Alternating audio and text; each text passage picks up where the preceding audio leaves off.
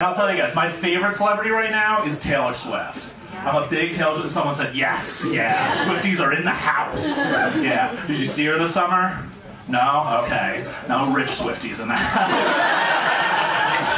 No, I love Taylor Swift. The thing that I like the most about Taylor Swift is that her fans always read really deeply into everything she says and does. They're always looking for hidden meanings and secret messages. They're like the QAnon of pop music.